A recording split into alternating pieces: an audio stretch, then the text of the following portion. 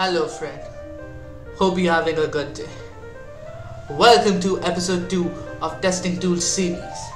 Today we are gonna test an OSINT or Reconnaissance tool for username Sherlock.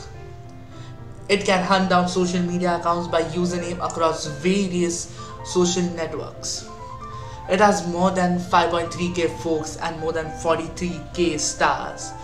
You can find the link in description, and also you can visit github.com/Sherlock project/Sherlock.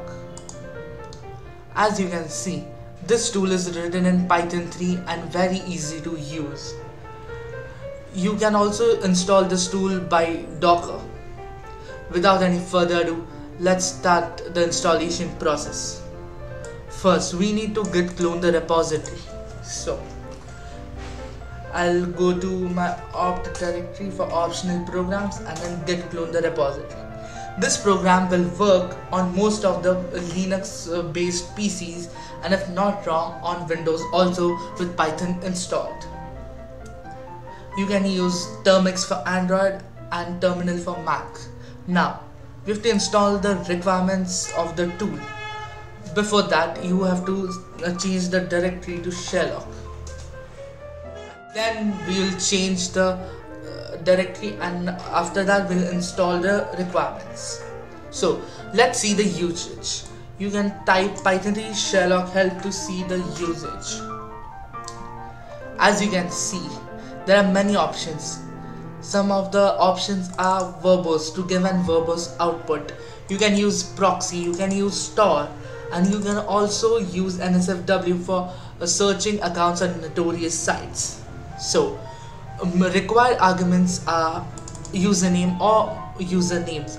You can put one username or leaving space multiple usernames. As you can see here, you can put more than one usernames by space.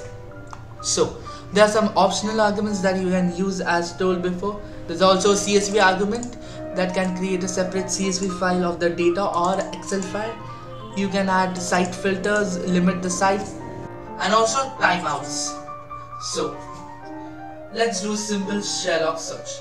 We'll type Python 3 Sherlock and then our username.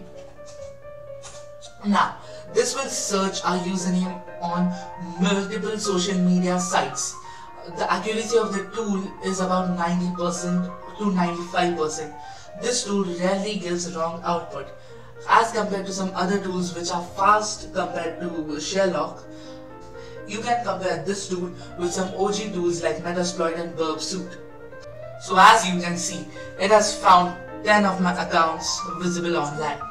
But this is a link to my all accounts is a website which finds username on accounts, means it does the same thing as this tool, but it is an online website that does it.